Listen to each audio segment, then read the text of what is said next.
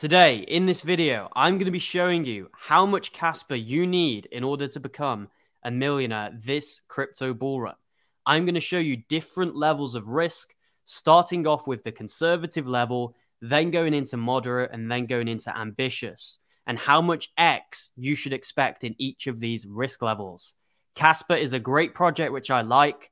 I'm going to talk about it today. I'm going to be realistic. I'm not going to be a moon boy telling you guys it's going to 500x. Let's be realistic and let's get straight into this video. So first off, I need to let you guys know that not all Kaspa tokens are out. Therefore, there is going to be a degree of dilution, which could have a negative impact on the price and will have a negative impact on the price. Because not all of the tokens are out, there's going to be a downward pressure in supply or in price due to the increased supply coming out. So these predictions in today's video are based on market cap alone rather than combining market cap and circulating supply. So always add that into consideration. There is going to be a degree of dilution which is going to impact the prices. So I'm using multiple different metrics, multiple different risk levels to do this price prediction or kind of how much Kaspa you need to become a millionaire type of video. Because everybody is working at different goals. Some people want to make a safe 10 to 15x. Some people want to make a 50x, and some people want to make 100x. And I think with Kaspa, because it's so new, people don't really know where this one's going. It could end up being a 100x gem, and it could get to the levels of Cardano, Solana, BNB, and Dogecoin last bull run. Or it could just be a short-term rally, and maybe it only does like a 10 to 15x this bull run. So we have to factor in the unknown. We don't really know. There's a lot of uncertainties, and we have to factor these into play when considering where Kaspa is going to go this bull run. If you guys don't know what Kaspa is a proof of work block DAG layer 1 crypto project. They are going to be looking to implement smart contracts and have a wider ecosystem rather than merely a store of value. But currently, the main use case of Kaspa is its store of value and is its speed and its transactional ease, essentially. Very easy to swap, very easy to send, very quick, very low fees, all the benefits that people look for in a store of value cryptocurrency. Very good kind of tokenomics in terms of scarcity, right? You know, there's a very small, or sorry, there's a large amount of tokens already out. Now, it's not to the level of Bitcoin, right? There is still, almost 10 billion tokens to come out. So there's still quite a large amount to come out. But in comparison to other layer ones, this is very good, right? There is a cap on it. A lot of layer ones have an infinite max supply. Kaspa is clearly scarce, further adding to that kind of store of value thing that people look at Kaspa as. So I want to basically explain what I mean by factoring in dilution. I want to show you this chart here, 180-day chart for Kaspa. If we look at price, you can see, Kaspa just broke the all-time high on kind of like the 1st of August, 2023. If we swap over to market cap, you can see that by basically like the 19th of July, Kaspa already made new all-time high market caps, right? So there is a disparity there between the price and the market cap. Only subtle, right? Tokens are coming out gradually. There are good tokenomics, but this is always something you have to factor in when you're doing your price predictions. And then whatever I basically predict in this video, you can lower slightly to be more realistic. So let's start off with the conservative price prediction. This essentially means the one which I think is safe. You can't really go wrong kind of selling at these levels. And that is a $13.7 billion market cap for Kaspa, which would be a 15x on your money. That would mean you would need to invest $66,000 in order to become a millionaire, or buy $1.4 million, 1.4 million Kaspa. Remember, this number will be slightly different when we factor in dilution, right? So maybe it's a 15x in market cap, and then maybe it's only a 13x in price. So there will be a slight difference, as I just showed you. For the moderate price prediction or the realistic price prediction, I would go for a 30x on Kaspa. Now, some of you guys who really, really like Kaspa may be thinking I'm a bit bearish with this prediction. But we need to factor in that Kaspa has already rallied significantly.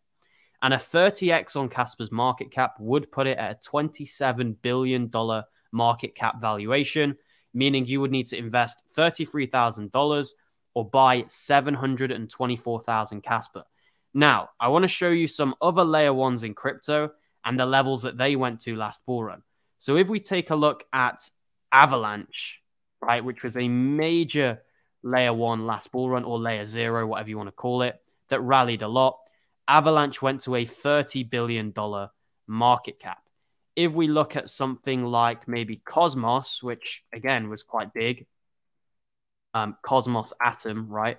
If we look how high that one went to a $12 billion market cap. So this prediction of Kaspa being 27 billion is quite reasonable when you consider some of the other altcoins and some of the other layer ones last bull run. Now, I personally believe it can do more. I think it could go to that 50x, maybe 100x. I think it's unlikely.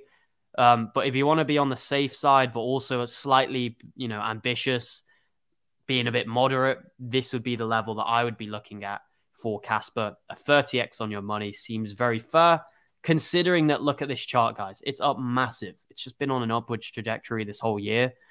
And, expecting it to then go and do 100x from here is slightly ambitious in my opinion. But that's just my view. Always do your own research, as this video is not financial advice.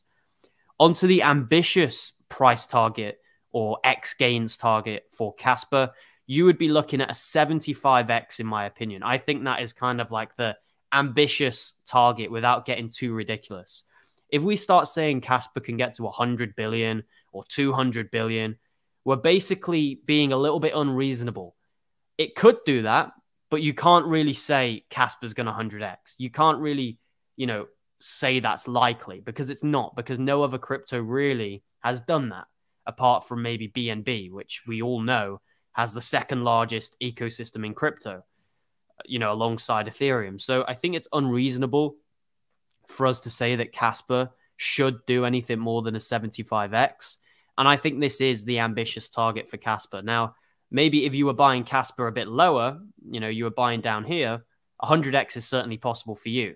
But buying Kaspa now at a very high level in price, I think a 75x is the top that we can expect for Kaspa this bull run. Maybe next bull run it does even better, but 75x seems to be, for me, that upper limit that we could expect.